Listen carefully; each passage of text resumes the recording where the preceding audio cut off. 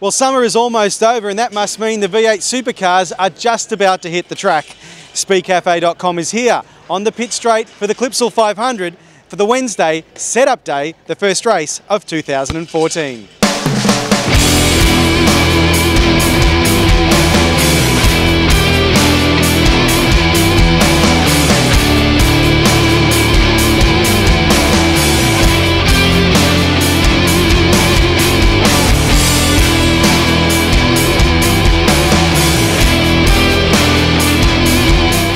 David, everybody's rolling into Adelaide now. It really starts from this point on, doesn't it?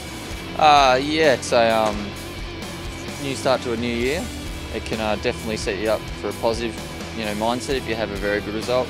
But also, there's the other effect if you have a shocker. You sort of put yourself in a bad mindset for the whole year. But this year, I think it's going to be a bit different for us.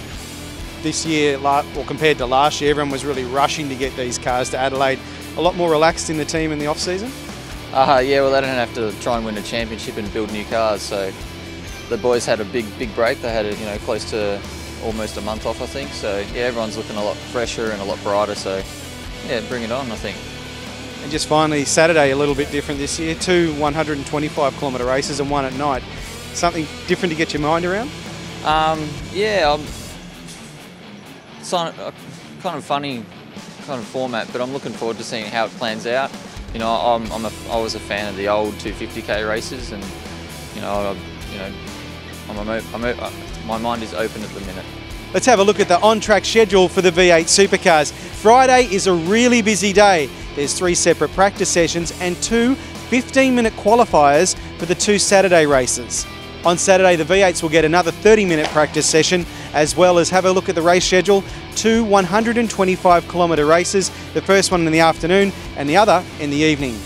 Sunday includes another 20-minute qualifying session and a top 10 shootout, and back to a more traditional 250-kilometre race on the streets of Adelaide.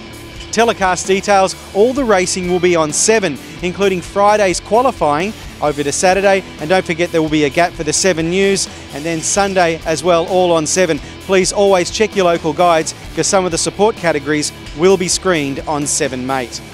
For high-definition race replays, check out Speed for first screenings on Saturday night and also again on Sunday, plus repeats throughout the week. Setup for the V8 supercar teams will continue through tomorrow, although there will be plenty of track action with the support categories. While you're here at Speedcafe.com, why not check out the CrimSafe Talking Tech, where you can see all the latest behind the scenes from race cars, not just in the V8 Supercars Championship, but other categories that also race here and overseas. Also, for more information for this weekend's racing, check out the Speedcafe.com race guide. Remember to keep it locked in here at Speedcafe.com this weekend for all the news and reviews from the Clipsal 500 and also any of the racing which goes on around the world this weekend.